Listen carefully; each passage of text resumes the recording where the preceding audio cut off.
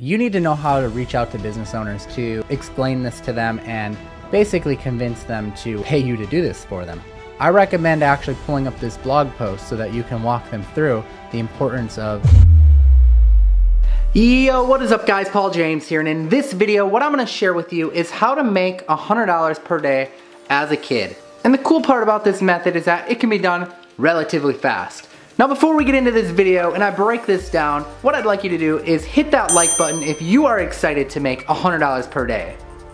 And if you're new to the channel, again, I'm Paul James. What is up? Welcome. This is the place where I teach you how to start businesses, give you entrepreneurial advice, and just motivation to actually get going. So if you'd like, go drop below this video and hit that subscribe button. And after you subscribe, comment saying I've subscribed and I will reply back to you. I love my new YouTube subscribers and I am just so excited that you're here with me today. So I don't want to wait any longer. This video was inspired from a previous video I did that got a really great response. And what you're gonna do is you're going to provide a service that takes you just minutes to provide, and people will pay you at least $100 to do this for them. I'm gonna even show you how to get people to pay you for it. So I'm gonna show you how to provide the service in minutes and how to get people to pay you for it right now on the computer. Let's go.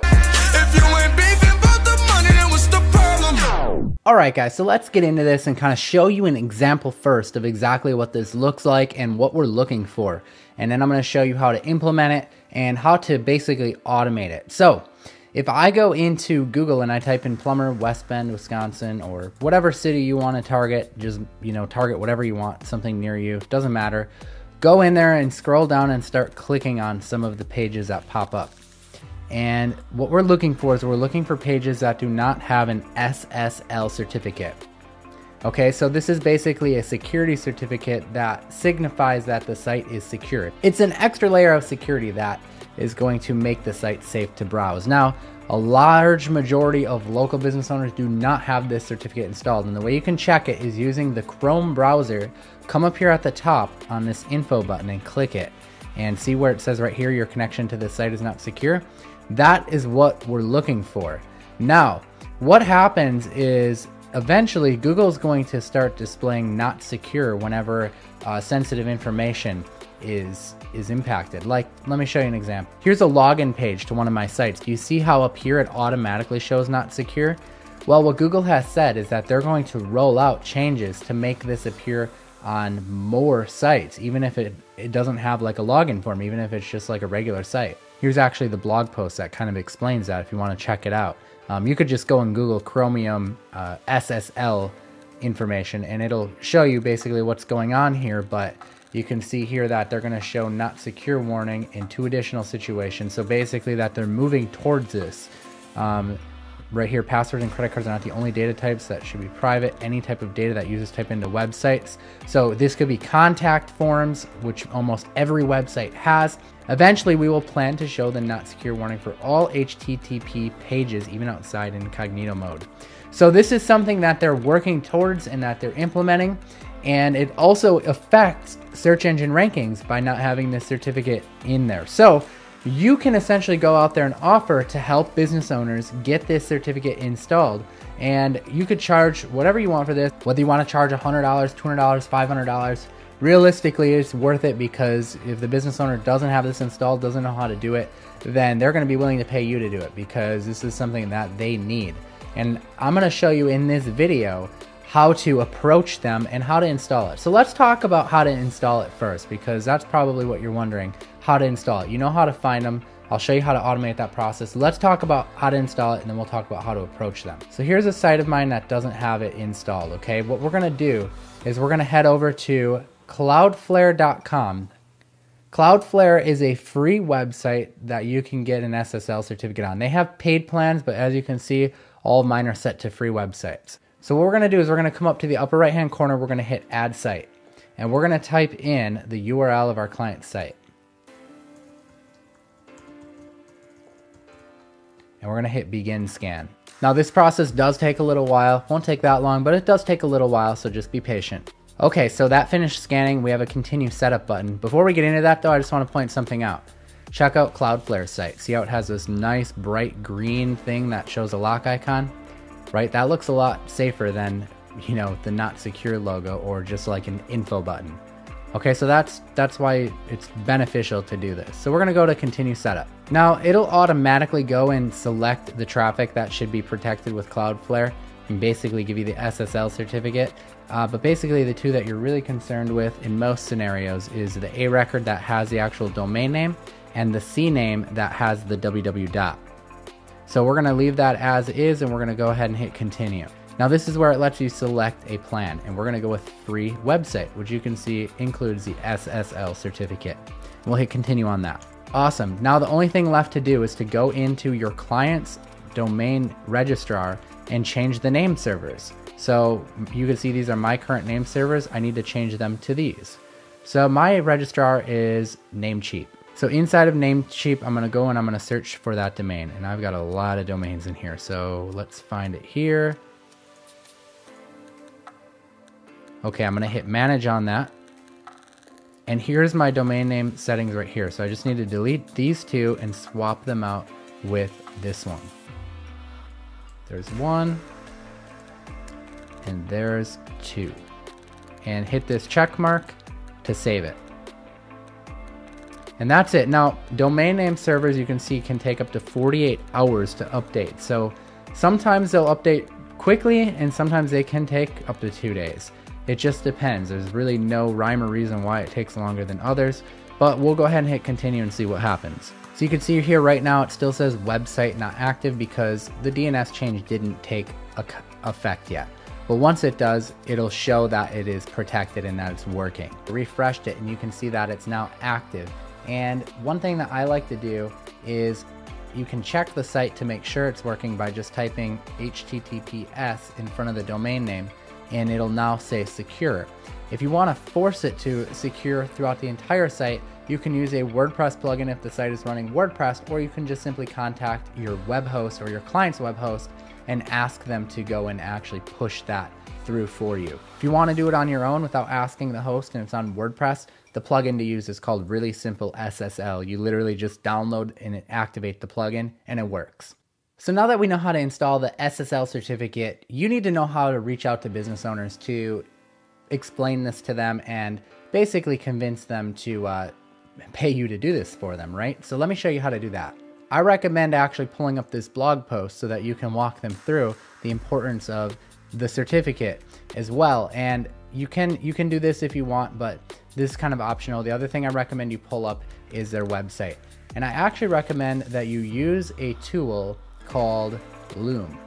Okay, now Loom is a free tool. It puts this little thing on your browser. You can see there I am talking in the left-hand corner. And you can turn that off if you want. You don't have to show that. You can choose to show your entire desktop, which is probably what you're going to want to do, so you can flip in between the browsers. And then you can turn your mic on, whichever mic you want to use. So this is the one I like to use, which is the one I'm talking into right now. And then whatever camera you want to use. If you're on a Mac, you can select FaceTime, or whatever camera you want to use is fine. Okay, so I've just selected all of that good stuff. I'm going to turn my camera off. If you're younger and you don't want to show your face because you think it'll discredit you, I understand. I came from a position where I was in a band at the time when I first started, and I had really long hair. I thought business owners wouldn't take me seriously, so you just turn your camera off if you want, or you can choose to just email people. But I'm telling you that this method works really well if you actually go and do it this way. So basically, here's what you do. You hit start recording, and this is kind of what you do. If you can find out the business owner's name, that helps as well. We'll just pretend his name is Bob. So this is what I would do. I'd hit record, and I would say,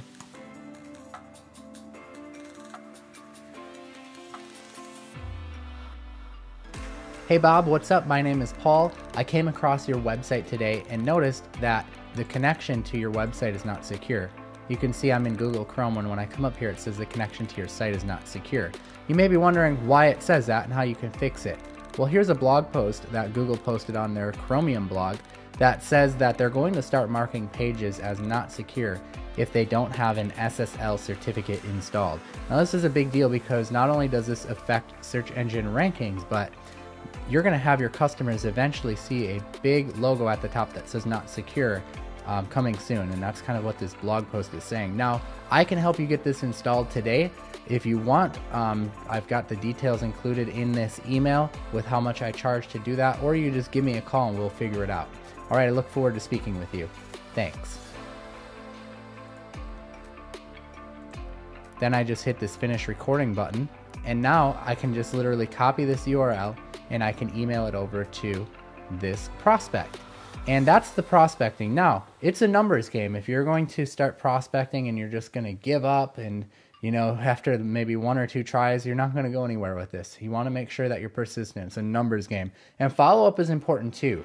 Don't just reach out once. Reach out once, write down when you actually made the initial contact, and then contact them again. Okay, so let me talk about prospecting, because this is going to be the most time-consuming thing, is actually prospecting with this method and finding these. So I have a software that I use to automate this. It's not, I don't own the software, but it's a software I use to automate it, and I'll leave a link in the description to the software. But let me show you how I use this software to automate it. So the software is called SSL Sniper, and what you want to do is you want to go and grab yourself a free MailJet account. Okay, MailJet is free to use up to 6,000 emails per month. So you can send 6,000 emails per month. So you can create a free MailJet account and insert your API key here. Okay, once I've done that, I'm gonna come over to the lead search page and I'm gonna type in what I'm looking for. So we could say plumber, West Bend, Wisconsin. And I want all the plumbers within, let's just say 10 miles. And I wanna find up to, we'll just say 15 results. So you can pull as many as you want. I'm just gonna do 15 for this example. And we may not even find 15. There may only be, you know, 5 people that don't have the certificate installed, but we'll just find what we can. So again, this saves a huge chunk of time, because now I can go and I can find these people without having to manually go through and click, and I can actually email them and prospect right from the software, which is really cool. Okay, great. So I went through and I pulled a bunch of leads that I'm looking for here. And what I want to do now is I actually want to go and I want to search for the email address. So I hit this little mail button and see if there's an email address available. And if it can find it, it will. If it can, it'll show none. So here I found one right here. So you can actually add in all of your saved leads right here. And you can click on the email addresses of any of them once you have them all lined up, and you can actually compose the email right here and copy that Loom video into the software and send the email. I normally send an email that says, can you please watch this quick video? And I usually say in the title, I have a quick question. So the subject line basically says, I have a quick question. Can you please watch this video? And they click it and watch it, and Loom will actually notify you when they watched it, so you can follow up with them based off of that too, which is really, really awesome. All right, guys, there you have it. That's the method. I hope you implement it. If you like this video, don't forget to hit that like button. Below this video, you will see a link to the software that I used in this video to automate it. Pick it up. It's on a great deal if you want to use it. If not, do it the manual way. I don't care either way, but I think it's dope. I like it, so I picked it up. All right, guys, don't forget to subscribe. We'll see you in the next video. Peace out.